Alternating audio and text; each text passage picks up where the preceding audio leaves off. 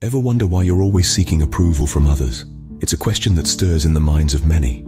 You see, as humans, we have an innate need for affirmation. We yearn for the nod of approval, the pat on the back, the "well done." But what happens when we lean too heavily on this external validation? We begin to lose sight of our own worth. We start to measure our value based on the praise or criticisms of others. This reliance can erode our self-esteem, leaving us feeling less confident, less capable. It's like building a house on shifting sands. The foundation is weak, and it's only a matter of time before it starts to crumble. But there's a different way, a way of self-validation. It's about recognizing your own achievements, celebrating your own victories. It's about proving your worth to the most important critic of all, yourself. Remember, the only person you need to prove yourself to is you. Did you know that Michael Jordan, one of the greatest basketball players of all time, was cut from his high school basketball team? Yes, you heard it right. The man who would go on to redefine the game of basketball was once deemed not good enough for his high school team.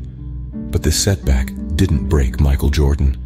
Instead, it fueled a fire within him, a burning desire to prove to himself that he had what it took to be the best. He didn't seek validation from the coach who cut him, nor from the teammates who made the team. His was a journey of self-validation, a quest to prove to himself that he was capable of greatness. Day after day, Jordan pushed himself harder and harder. He trained relentlessly, honing his skills, strengthening his body, and sharpening his mind. He was not driven by the desire to prove his doubters wrong, but by the need to prove to himself that he could reach the pinnacle of the sport he loved. And his hard work paid off. Michael Jordan became a legendary figure in the world of basketball. He won 6 NBA championships, earned 5 Most Valuable Player awards, and was named to the All-NBA First Team 10 times. His career was marked by a series of extraordinary performances and game-winning shots that left fans and opponents alike in awe.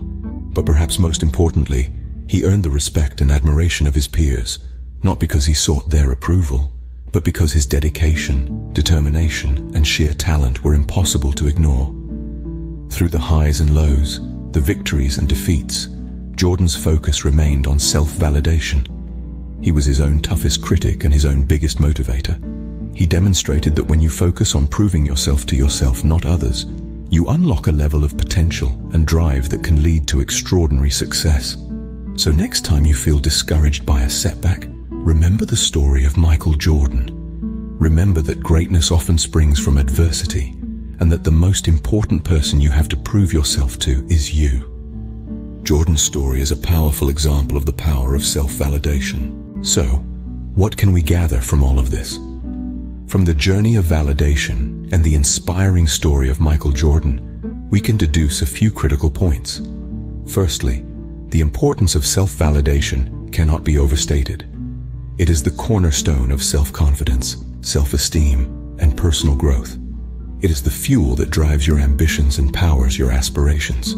Secondly, the quest for validation should not be directed outwards, but inwards. The approval of others is fleeting and unreliable, whereas self-validation is constant, unwavering, and empowering. If Michael Jordan had sought validation from others, he might not have become the basketball legend that he is today. His story is a testament to the power of self-validation, of proving to oneself and not to others. The journey to self-validation is a personal one, and it begins with the decision to prove yourself to yourself, not to others. Are you ready to take that step?